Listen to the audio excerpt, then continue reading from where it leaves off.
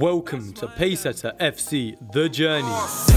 You can take me out. And in this episode, it is the last day before the first game of the season. I've brought all of the lads into our new home, Harpole FC. We are now going to look over pre-season analysis, an opposition review, and the way I want them to be playing in our first game against Applewood FC. So today, basically what we're doing is getting ready for our first game in the MJPO. So today we're going to cover pre-season, how we're done in pre-season, different statistics, the opposition review, how they play. Because I watched them play in a friendly, different tactics. It is serious. Today is serious, yeah, because if you don't understand any of the instructions and you don't listen and you mess around, there's no point you playing tomorrow, yeah? Today is serious, yeah? This is what you would do if you get professional or get scouted or get an academy. This is what they do about twice a week. So what we're going to do, we're going to do these once a month, just review how the month has gone and just different targets, what we're going to set ourselves. First slide, basically pros of pre-season. I feel like we've focused on the style really well. We've incorporated it well in our games. It showed that we're getting 5 wins out of 10. Yes, that might be poor, 50% wins in our games. But again, you're a brand new team and you've played against some tough teams, in my opinion. And your wins, you've won quite highly, but our losses, they've been quite narrow apart from one. With prep for the season was the main focus. We worked fantastically hard and it showed with the numbers we had at every session. We learnt the style superbly and worked hard to understand the role and responsibilities of your role in the style. The main thing for me is that we scored 33 goals in 10, which is a massive positive for our attacking play, which shows we can score goals in different areas, 11 different scorers here. So it wasn't just one person scoring 20 of them and 1 or 2 scoring the rest. 11 different scorers in the whole team. So it shows we can create chances in different ways. Improvements for the season. So I'm not calling it negatives, improvements. We conceded 21 goals in 10 games, which in most of the games, like I said, we conceded just 2 or less. But against Bilney and Dragons, we let in more. But the negative on that is we conceded 9 goals from outside the box. 9 of our goals we conceded was from outside the box. It's from people not even closing down their man, not picking up their man, but not doing their job in the midfield. Or like one of the goals against Molten weren't your fault. Or weren't your fault. It came off your leg because you closed him down and it flicked off you. So that wasn't bad. The highlight, the massive improvement needed to head into the season is being compact in the middle and forcing teams out wide and not letting the team have time in the middle.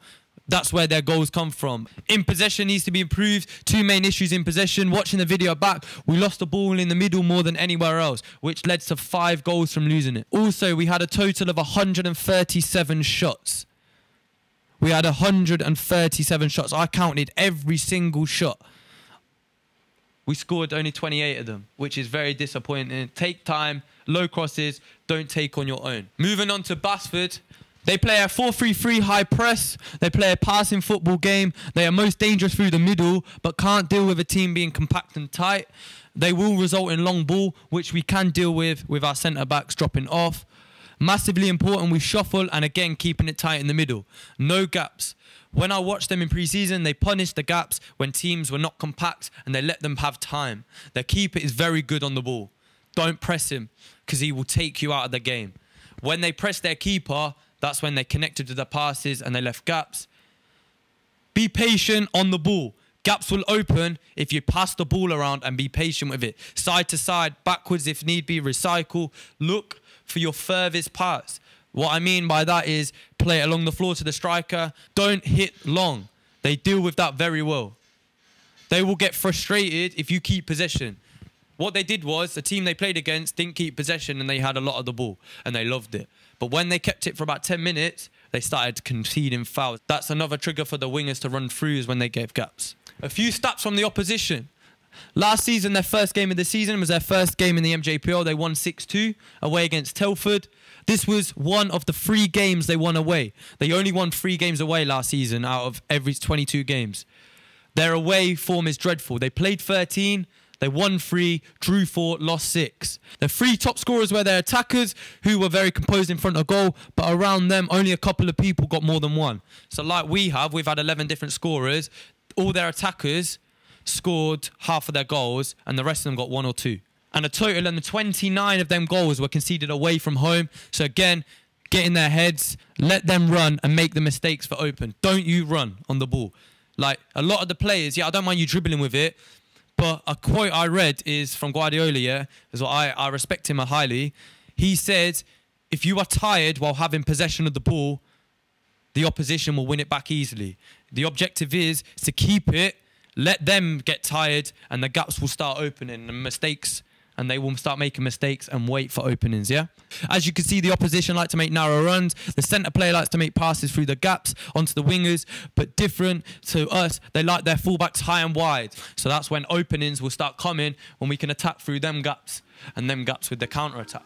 I've also prepared a couple of videos of how I want the boys to look like in the attacking final third. I've taken an example of Guardiola's style of play, and I'm demonstrating to the boys of what we've been working on in training and of how I want it to look like in a gameplay situation.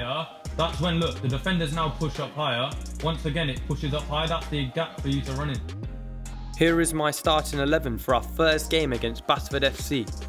Players who are usually in the starting 11 are on the bench today. I've adapted today's team to the way Pacesetter FC play.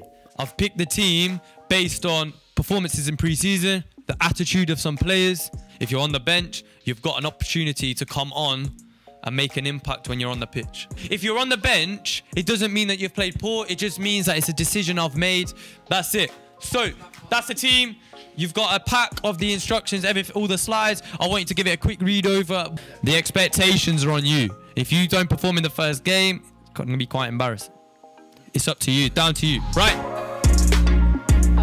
This is where all of your hard work, this is where all of your time and your effort has come down to.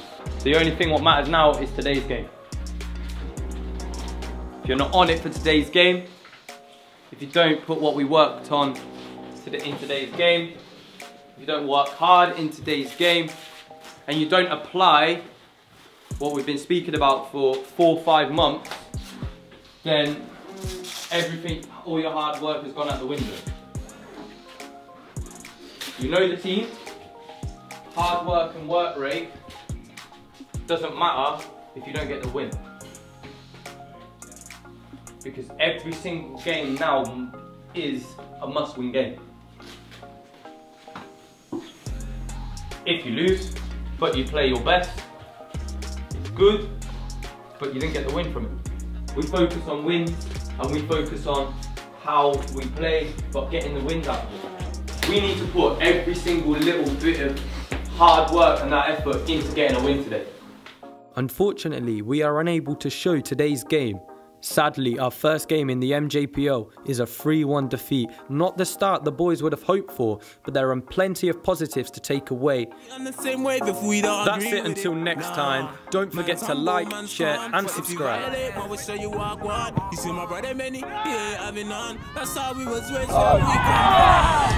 You can take me out of the streets, but you can't take the streets out of me. Can't leave out the family, anywhere I go I bring my team. We only fear God, we don't fear no man. That's my bros and